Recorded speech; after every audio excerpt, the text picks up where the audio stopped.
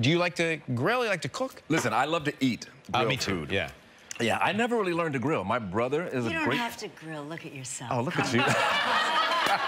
People are going to hand you plates of food, am I right? People will hand you plates of food. I will keep handing it on because I love it. I love it. No, my brother's a great does. cook. My sister, my brother Frank, my sister Marlo's a very good cook. My sister Melissa is a chef. Oh. So I fell through the cracks. Okay. What's the house specialty? Is there one thing where it's like when you see your sister, you say, I'm coming home, I really want... Make that macaroni and cheese. Oh, yeah. Whatever it is, I don't even know what she puts in it. Yeah. I got a sweet tooth, so she puts a lot of sugar, a lot of brown sugar, a lot of butter, and But now, good stuff. his first time here, he cooked? But when was that, 1996? 1996. You were Well, first no, wait a time minute, on wait, live, wait. you I cooked didn't really apparently. cook. 96. That was Regis and Kathy Lee at the time, Yeah, I of think. course. Wait, so you're playing you're playing the role of a chef now, though, which So is here's cool. the thing. So Yeah. I just finished filming this show for Showtime called 3 Women. Which was one of my favorite books. So you read the book? Oh, I sure did. It was like, I bought the book for everyone I knew after I read it. Did you really? Because I loved it that much. Okay, so you know how steamy it is. I mean, it's sure very... do. And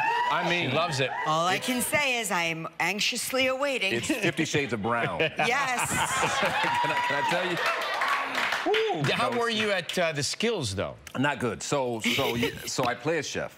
And the first day, and because I don't cook, the first day of filming, I'm slicing and dicing, and it's a scene with my daughter who's 10 years old, and I literally almost sliced my finger off. So I'm sitting, I had a real knife, but I don't know what I'm doing. You don't let an knife actor skills have are a very real important. knife. Yeah, and then I kind of let out a few curse words, and the daughter's like, I said, baby, I'm sorry, I'm so sorry. And she's like, Do they have I've a heard curse worse. jar still on a set for the kids? Like where you say a foul language, you have to put $1 in? No, we didn't on that day, but they were trying to implement one. Yeah, after right, that. right. Yeah.